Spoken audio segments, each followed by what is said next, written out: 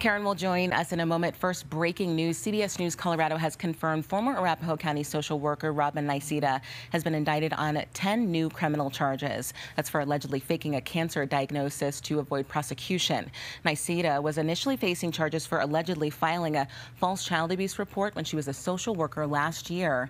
Investigators said she filed that false report as retaliation against an Aurora City Council person. That person spoke poorly of Niceta's girlfriend at the time, former Aurora Police Chief Vanessa Wilson. Prosecutors believe Niceta tried to evade criminal proceedings in that case by faking a cancer diagnosis.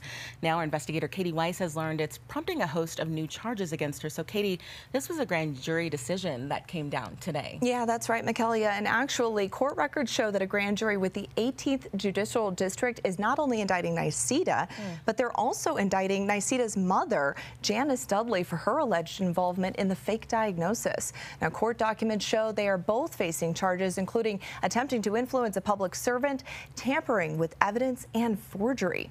Now, we spoke with Niceta and her mother earlier this spring about her supposed cancer diagnosis, and they provided us these photos of Niceta's alleged brain tumor. You should be seeing them on your screen here shortly. After our story ran, we heard from many people concerned that the photos may have been fabricated. Prosecutors said they, too, then heard from concerned citizens that the cancer diagnosis may not have been real. That launched a new investigation, and prosecutors said when they attempted to contact Niceta's supposed cancer doctor, they determined the doctor may have been fabricated as well. That led to a grand jury review, which handed down the indictments we're seeing today.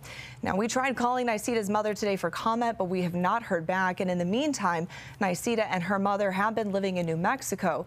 We're told that they'll need to be extradited to Colorado for these new charges. And Michaelia, we'll be sure to let everyone know what happens as soon as we get any new updates. Kati, we know you're all over it. Thank you so much. We appreciate it.